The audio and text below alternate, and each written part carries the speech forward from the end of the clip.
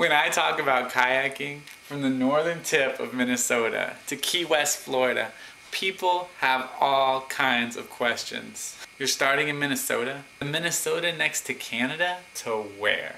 Key West. Key West. Key West? Is that related to Kanye? Key West, Florida. Isn't there an entire continent in the way? Can you even do that? How many lakes in northern Minnesota? And Lake Superior.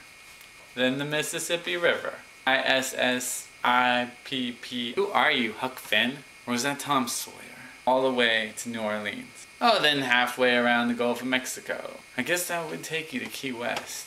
Key West? How far is that? 4,000 miles. 4,000 miles. 4,000 miles in a kayak. Do you even know what a kayak looks like? Have you ever seen a kayak? Those things don't have motors. You know that, right? Why don't you just take a bus? Drive. Steal a car. Have you ever heard of an airplane? It's this metal tube with wings, flies. What are you gonna do about bears, wolves, Asian carp, alligators? What's an Asian carp? Are you kidding me? Sharks.